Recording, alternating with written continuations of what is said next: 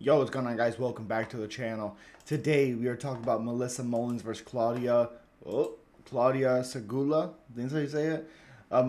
Melissa Mullins 6-1, 4-1 in her last 5 fights. Lost against Nora Cornell. It was a nasty finish by her. -260 favorite, 5'7" with a 68-inch reach.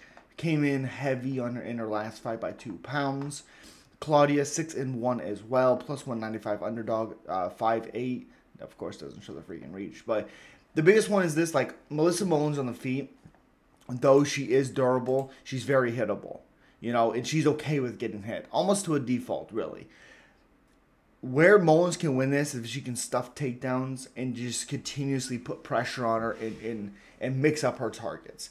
Klaudia, from what I seen when I watched some of her fights, is she's not crazy comfortable on the feet. To me, it doesn't seem. It seems like she's just kind of trying to keep that distance.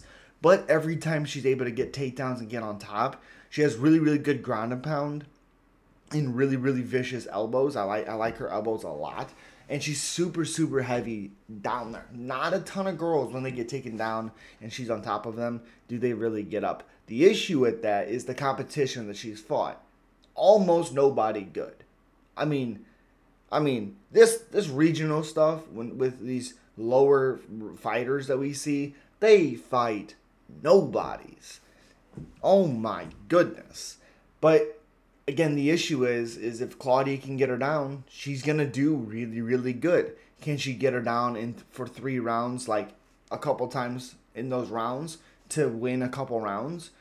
Very possible.